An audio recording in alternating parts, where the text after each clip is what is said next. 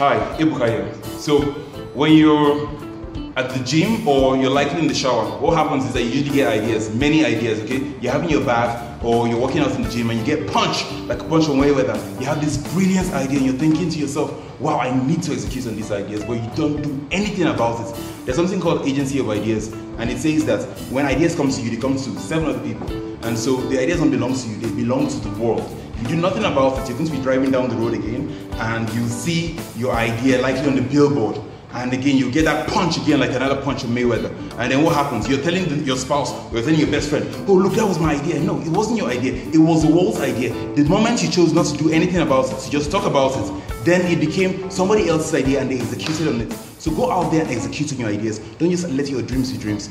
Let them be executed. Let people see it, feel it, and believe in it. Okay? Go out there and execute your ideas. Make your life a blockbuster.